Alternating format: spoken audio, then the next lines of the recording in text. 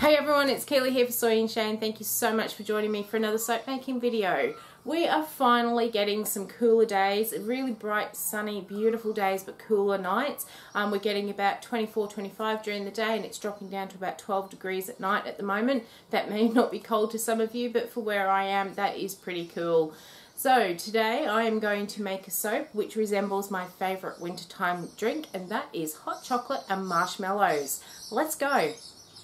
In my bucket I have my usual oil mix here, and I have my lye water solution over here. I am still using my dodgy little stick blender because I just can't find another one that I really like. I'm just going to knock those air bubbles out of my blender here, and then I'm going to pour my lye water just down my stick blender to stop any splashback, and then I'm going to split it up for a couple of colours.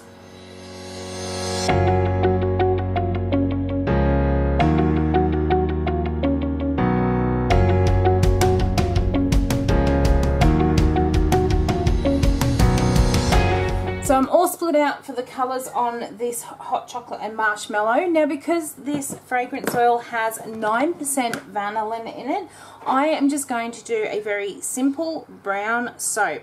And in this container here, I have some organic cacao powder. And what I actually want is to have a little bit of a layer on the bottom, which is really dark.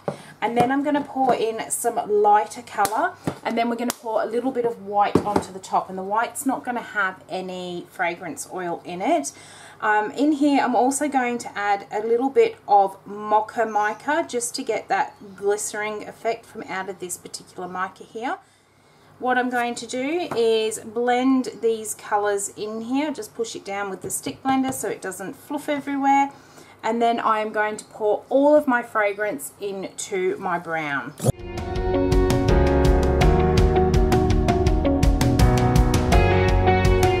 Okay, so that is all mixed in. It's already starting to smell really nice, but I have my fragrance oil here. This is that hot chocolate and marshmallow that I got from the fragrance shed. I'm pretty sure it's the hot cacao from off of the Nature's Garden website. So if you are looking for it as a winter soap, this is smelling so far really, really good. Now, when I worked out how much oil I needed for this bucket, I did take into consideration I was going to take a whole heap out for my white, and then I worked out how much I was going to need as a percentage for the rest of my bucket here. So we get all of that nicely stirred in, and that is looking like a really nice hot chocolate sort of colour at the moment. I like a really dark hot chocolate, and I think those Italian hot chocolates are simply the best. Unfortunately though, these days I just can't drink them because of the chocolate and the milk in them, but I can still drink the chocolate powders because they don't have any milk powder in them, and I drink it with almond milk, and it is just really, really nice. That almond milk adds a real nuttiness to a hot chocolate, which is really good. Alright, so I'm really happy with that. I am going to go and grab the mould, and I'm going to pour a bit of a layer on the bottom first.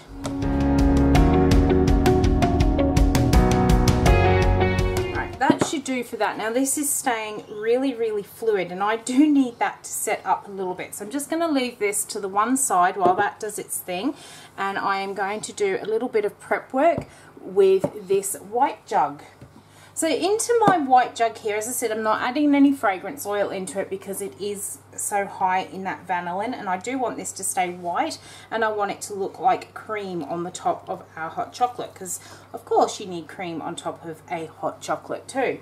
So I've just added some of that in, and I'm going to just give my stick blender a quick, oh no! I'll give the stick blender a quick clean off, as well as my spatula.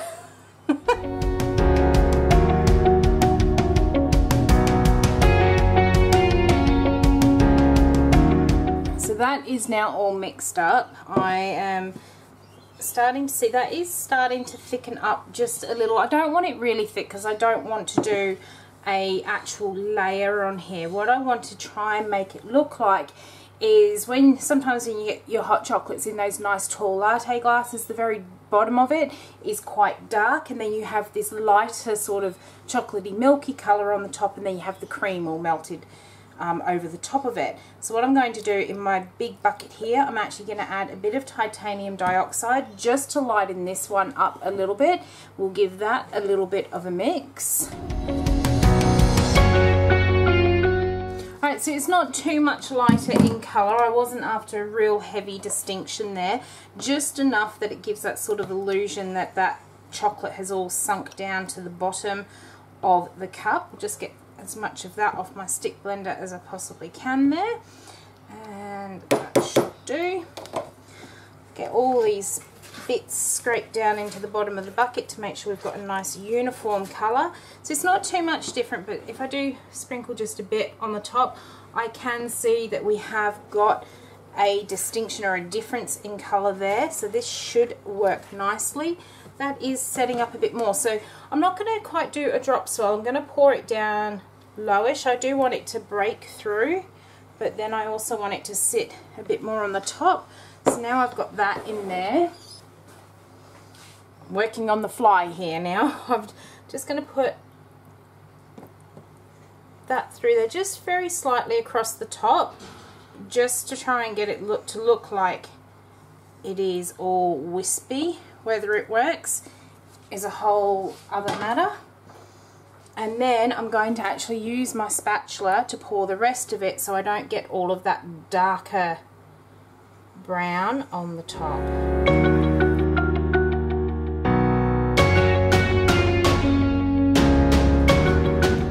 Okay, so we are all scraped out and cleaned out for there, and what I'm going to do now is I'm going to grab this white. It is still quite runny, which is what I want, and I'm just going to wiggle some of it down on here like so, and then she'll just make it that little bit wider. I don't want it too even. I'm going to grab my hanger again, and I'm kind of just going to do a very, very small, very small, shallow hanger swirl, and I want that to look like the cream is actually melting into the top of the hot chocolate. And then with the rest of this white, I won't be using all of it. I do have another project on the side where I need some white for some piping, so I'm going to use enough of it to look like we've still got that cream sitting on the top of our hot chocolate here. So I'm just going to very gently spoon this on. This is a stainless steel spoon that I'm using so that it doesn't actually interact with the soap. We've almost got all of our cream sitting on here. That should be enough left for my piping.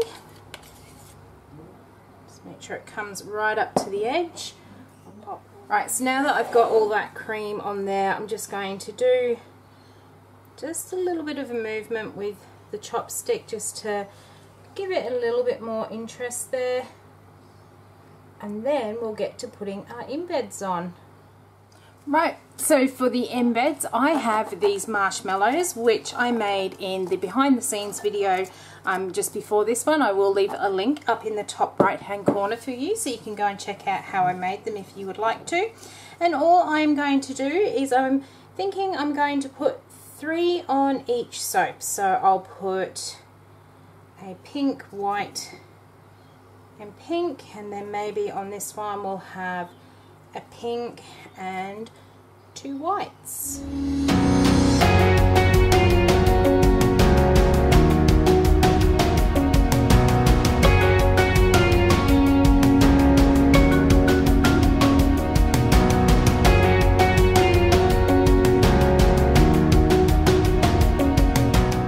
Okay, so we have finished putting the marshmallows on here, and I am really impressed with this fragrance oil. It behaved really well. It was quite slow moving to start with. Once it did start to thicken up, it did move quite quickly, but it did stay nice and fluid to start with. I've just got some cacao nibs here, and I'm going to pick up sort of that finer powder that's in here and just give it a little bit of a sprinkle.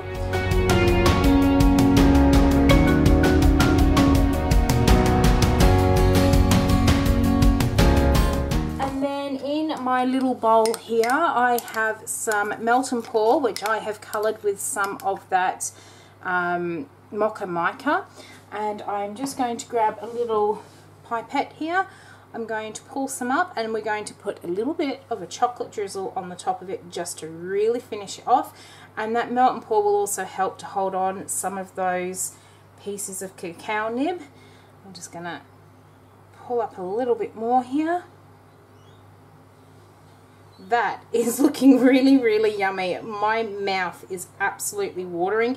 Usually things like food soaps and that sort of thing don't bother me, but this one, oh, it smells so good. It definitely does not have that chemical smell that so many of the chocolate fragrance oils has. It really does smell like a good hot chocolate.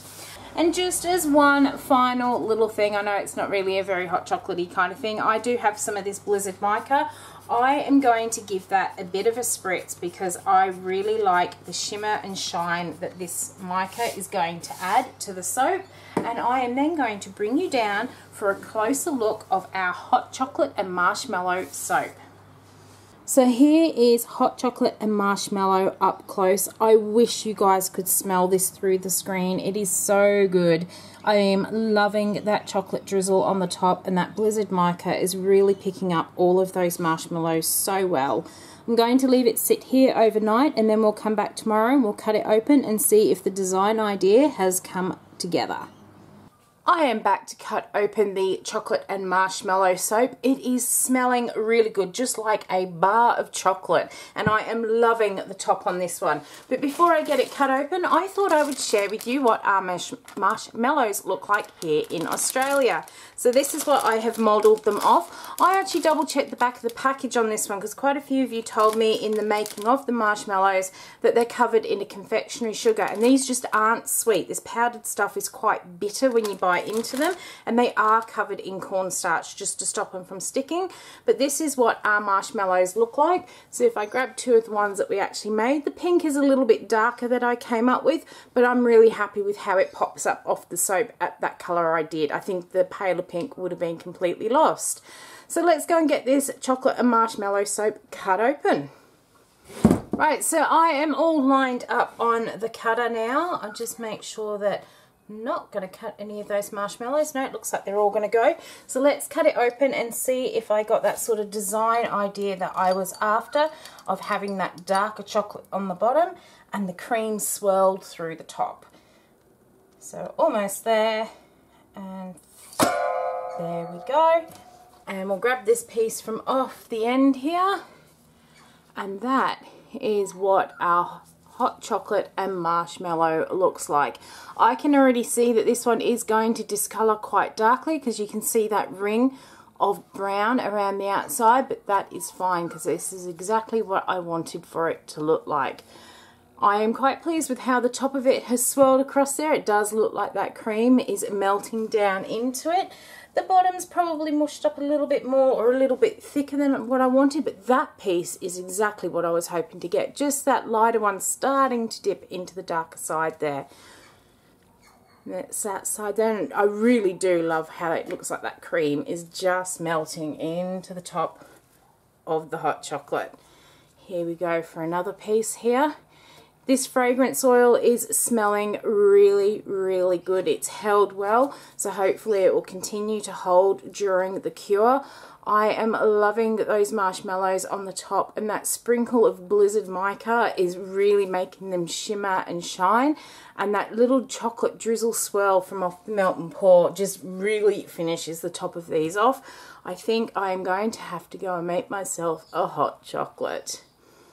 So this is kind of more what I was aiming for, to get that sort of darker bit on the bottom and then that sort of lighter dipping down and into it. So here is another piece. I hope you have enjoyed watching how I make my hot chocolate and marshmallow soap. If you did, why not leave me a thumbs up and any comments down below. If you've got any questions, I will get back to you as soon as I possibly can. If you are interested to see how dark this soap is going to turn in about 4 weeks' time, follow along with me on Instagram and I will post pictures of the fully cured soap. So thank you so much for watching, and until the next video, I hope you have a great one. I'll see you then. Bye.